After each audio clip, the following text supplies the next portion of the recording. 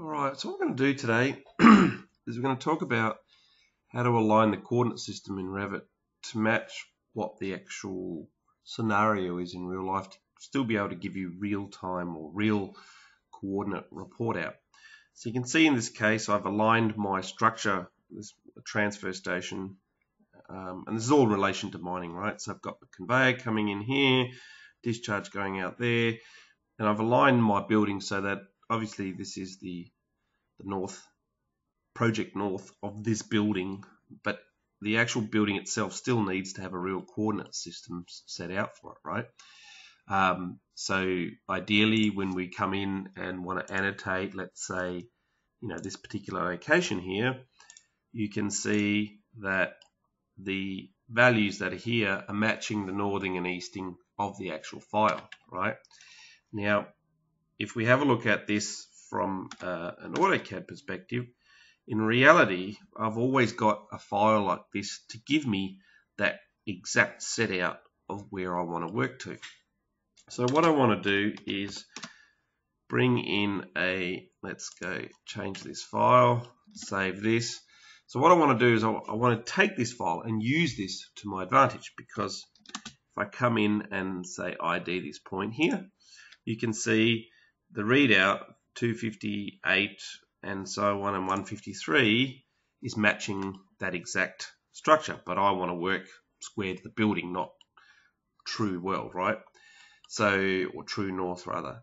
So what I want to do is I want to set this one out in a new file. So if we go back to Revit and we say, look, I want to create a new file. We go new, and let's go structural template. So inside my structural template, and I'm just going to close that one for the moment.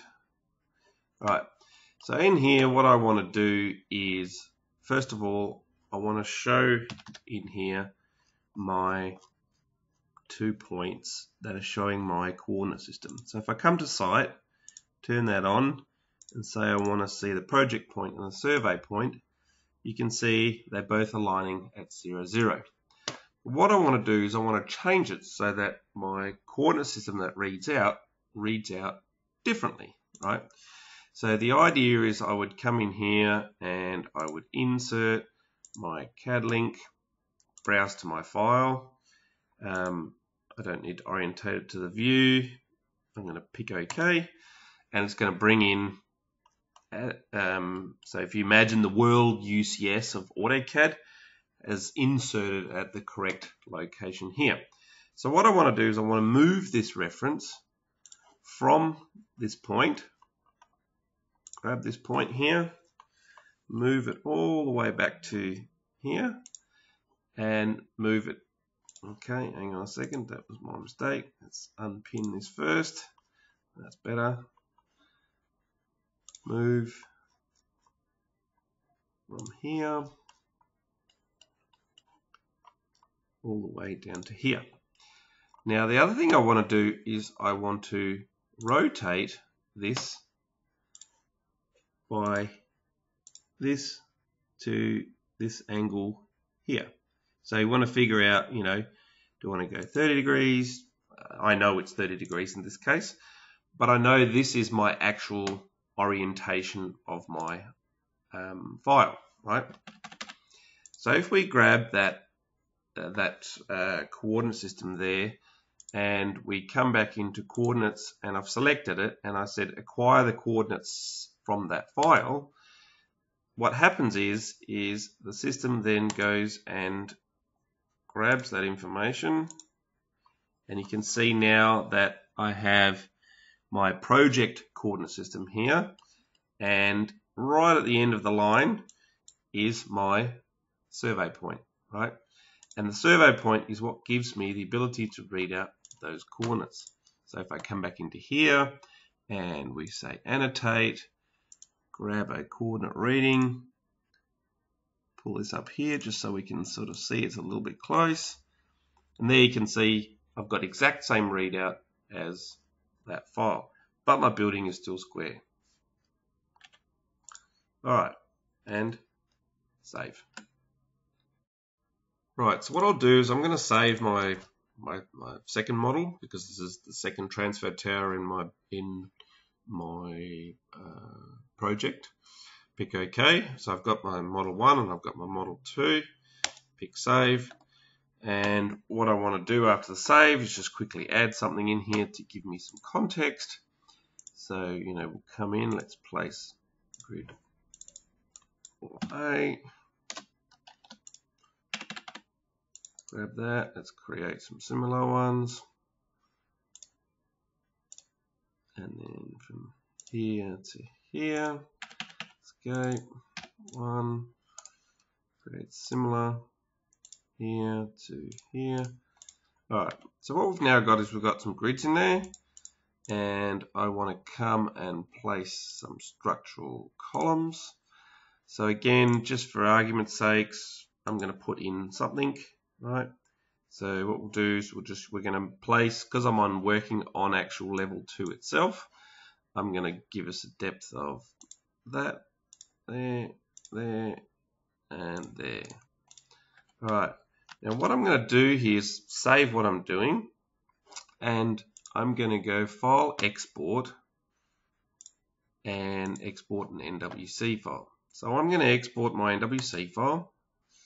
It's exported, and then we're going to use that and align that with the other model, right? So in here, in the other model, I'm also going to export my NWC file. Remember, working in true north in both of these cases. And then we're going to put them into Navisworks.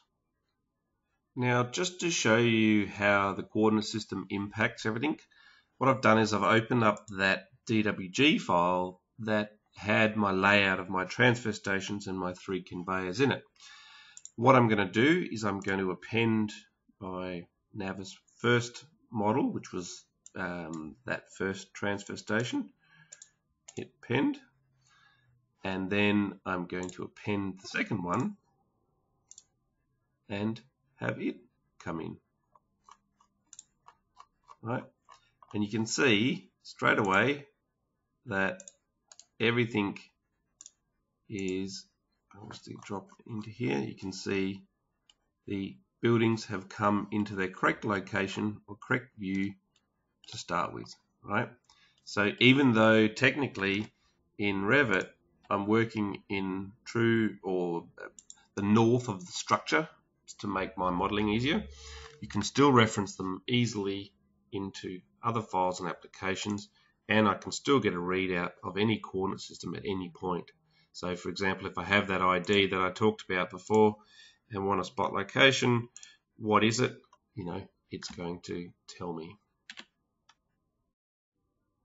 Right, so the other thing that I was going to show was, even though I'm working in my, I guess we'll call it my building north, or to keep it square, I might want to see the other file in reference, because obviously multiple models could be a chute or something that's inside the building, and it may have something that I want to see. So I want to bring in that second transfer station in relation to my first one. So I want to use the shared coordinate system, because we got it in a coordinate system from that original DWG. And when choosing the positioning by the shared coordinate system, because we have a unified survey point that you can see here on this file, so you can see both have the same sort of survey point. If I pick OK, if I zoom out, there is my second model. If I just bring up, and that's obviously my 2D reference in the background there, but if I come back out to my 3D view, it becomes a whole lot more apparent. So you can see I'm looking in plan view, there's my building, and then there's my second conveyor sitting in that location. Cool, hopefully that makes sense.